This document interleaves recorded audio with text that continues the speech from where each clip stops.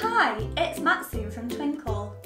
Today I'll be showing you how to use our maths intervention plans. These can help to fill the gaps in a child's learning. This comes with an introduction showing you how to address the misconception.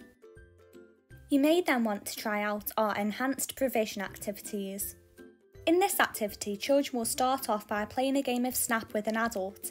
Can they find other numbers in their environment which match the snap?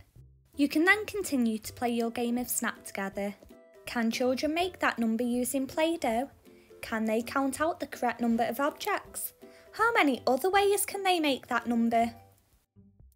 Continue playing Number Snap. Can children show you the number on their fingers or count out the correct amount of objects? Can they circle the number on a number line? You could even complete some group activities. Can children find their name and number?